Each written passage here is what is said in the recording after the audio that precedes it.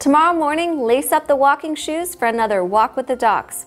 Be sure to make your way to the Medical Center bus stop by 7 a.m. Then you'll take a leisurely stroll around the island, taking in the beautiful views while learning more about the medical staff.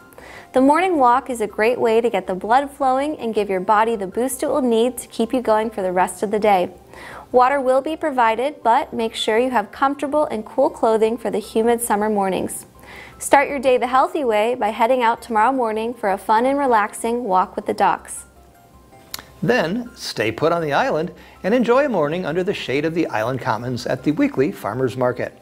Head over between 8:30 and 1:30 and peruse the wide selection of vibrant produce, freshly baked goods, handmade items, jewelry, flowers, and so much more. Plus, with new vendors arriving weekly, you never know what new items are awaiting you at the market. So come on out and enjoy a morning with your friends and neighbors at the Shell Point Friday tradition of the Farmers Market. Shell Point wouldn't be the place it is without the help and assistance of some amazing volunteers.